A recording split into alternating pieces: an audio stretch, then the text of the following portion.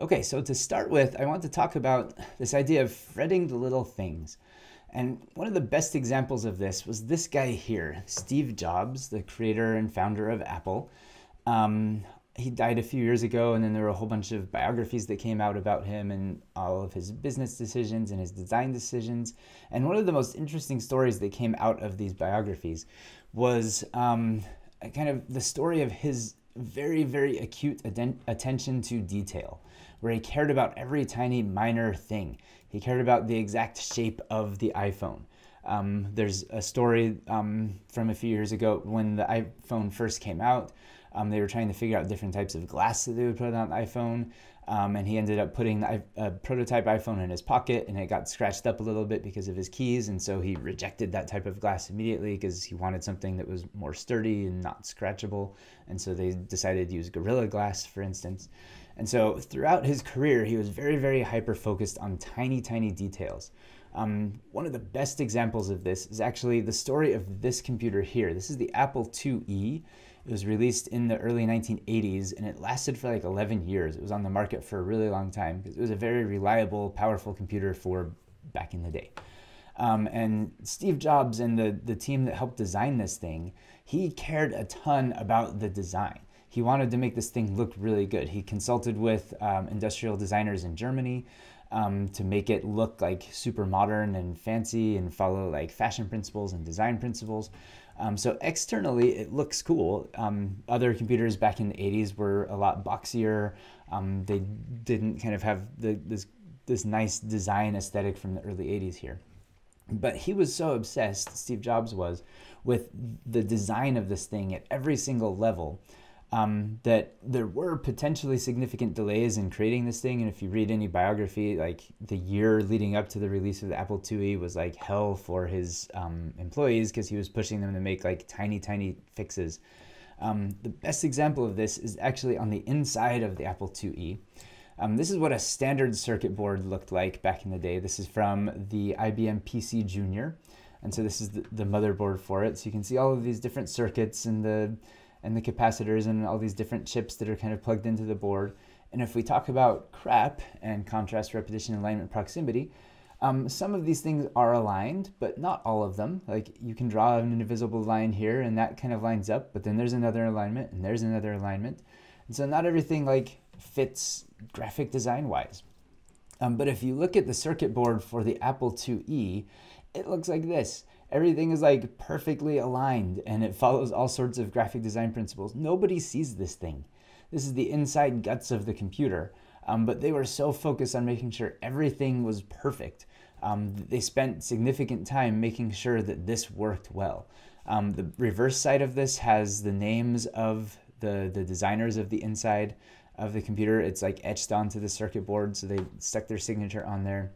But this is like a very well-designed circuit board. All of these little circuits that are embedded in the board follow kind of straight lines. They're not kind of all over the place here.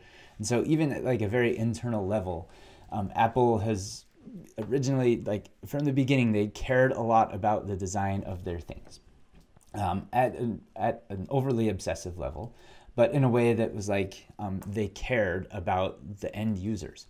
And this is kind of filtered into their whole ethos as a company.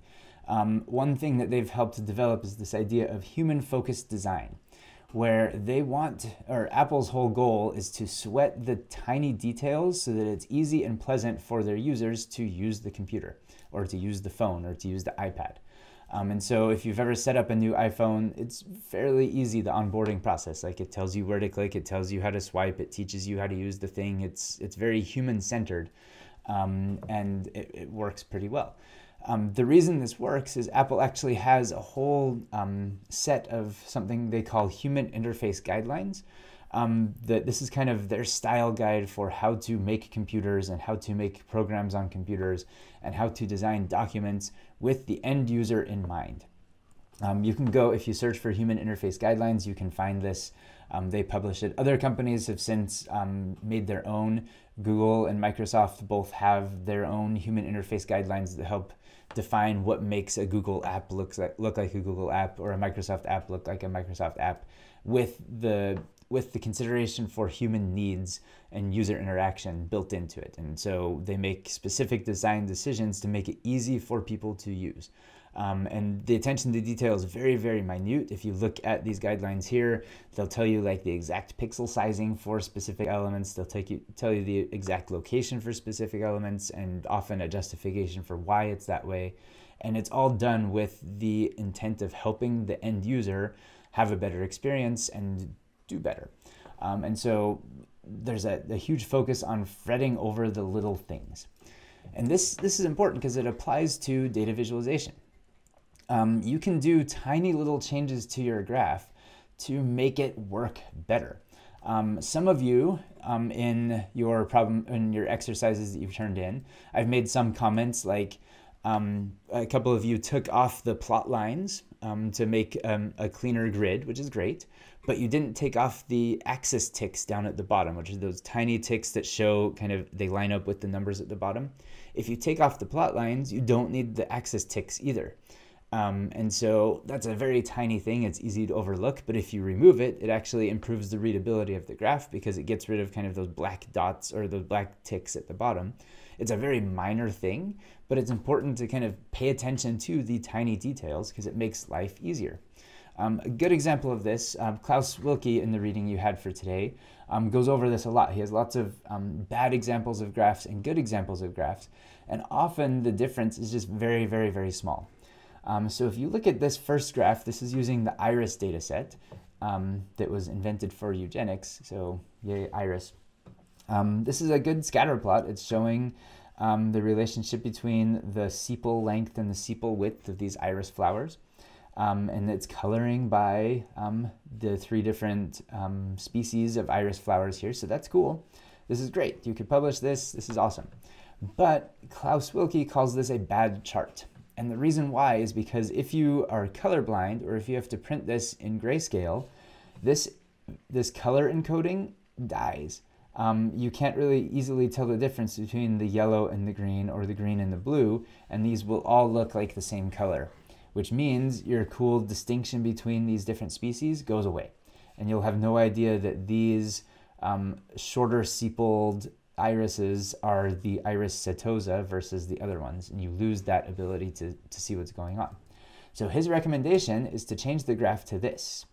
And if you notice, it is basically identical. The only different thing is the dots are still colored, but they're also shaped. He mapped the species to the shape aesthetic as well as the color aesthetic. And by doing that, now you can actually match up the diamond with the square and the circle. So if this is printed in black and white and you lose the ability to distinguish colors, or if you're colorblind and you can't distinguish between these colors, you can still figure out what's going on in the plot. It's a tiny, tiny design decision. It's a tiny minor detail, but implementing that makes it easier for the end user to actually interpret your graph. And so it's important to fret about those tiny details. This is another example, and this is a common example. And it's really kind of annoying when you run into it, but it's a good thing to fix. So in this example, this is great. It's a line plot showing stock prices of the 4 big technology companies. Alphabet, that's technically Google's name on the stock market and their umbrella company for all their sub companies. So that's Google, Apple, Facebook, and Microsoft. And that looks great.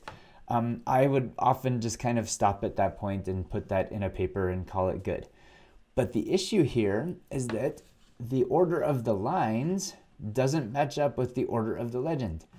This top line is Facebook. And so Facebook, in theory, should be the first thing in the legend here, and then Google/Alphabet, and then Microsoft, and then Apple.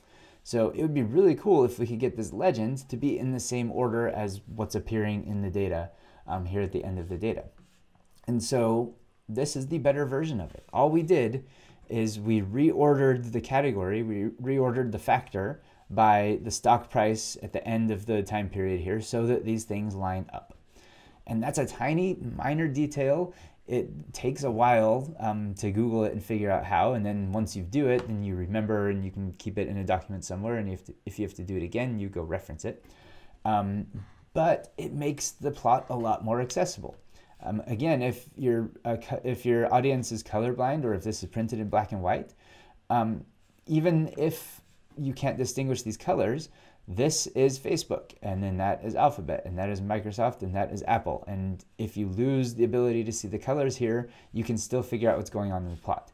If you're in this land here, you're going to think that that top line is going to be Google/Alphabet, but it's not. His final suggestion to make this even better is to get rid of the legend completely and just put Facebook right here and Alphabet there and Microsoft there and Apple there and have it be directly labeled, which is that's also a good thing to do. And using the tools that we're going to cover in the next section, you can do that. You just add geom text and it'll stick the text labels on there. So, moral of the story here is worrying about the tiny details in graphs, like getting rid of the axis ticks that are stuck there, or rearranging the legend, or moving the legend in a little bit, or doing something that's just a minor graphic design issue.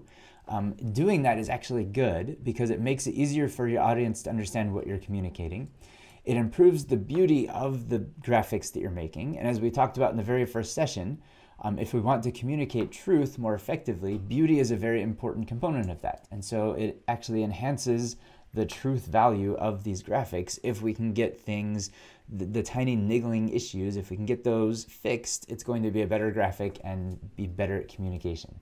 So pay attention to the little details as you do your mini projects, the first of which is due this weekend.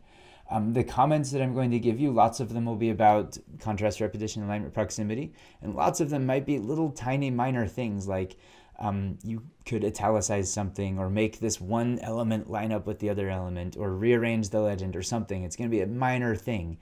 And it's with good reason. Again, I'm not trying to be Steve Jobs and like totally obsess about every tiny glyph inside your graph or something like that. But in general, you want to make sure you take care of these minor things to make a better experience for people. So pay attention to that when you're making your graphs and look for that when I give you comments on your mini projects.